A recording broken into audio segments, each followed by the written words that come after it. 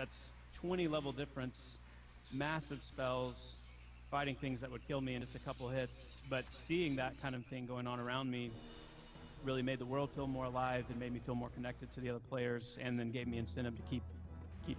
And so we're going to be trying to find ways to do that. We got another group. Every step of the way. Very cool. Just noticed another group over here. Yeah. Awesome.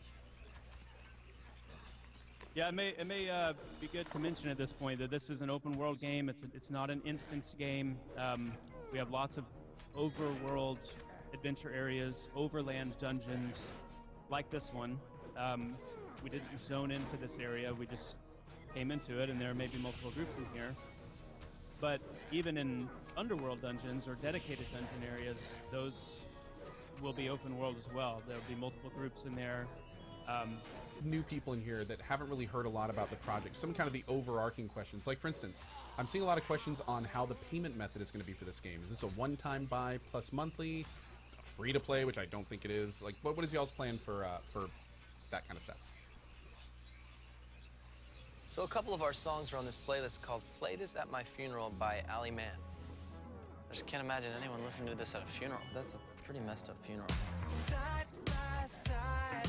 So we're going to have several shards at launch where players can just download the client and play for the first 5 or 10 levels for free. We want people to really have a chance to experience the game, make sure it's a game for them before there's any, before they're reaching into their wallet.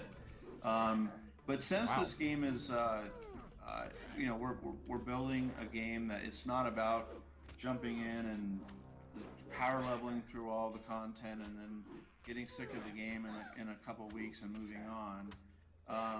We're bringing back most likely the sub-based revenue model, where once you reach that level and decide to continue on, it'd probably be something like $15 a month. That will help us keep the game fresh, make tweaks, make adjustments, as well as support an expansion team.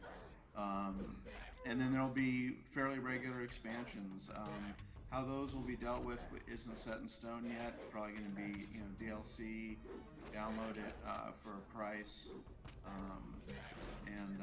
yeah, that's the current plan. Definitely, it's not a free to play. It's not about cash shops and how much money you have in real life.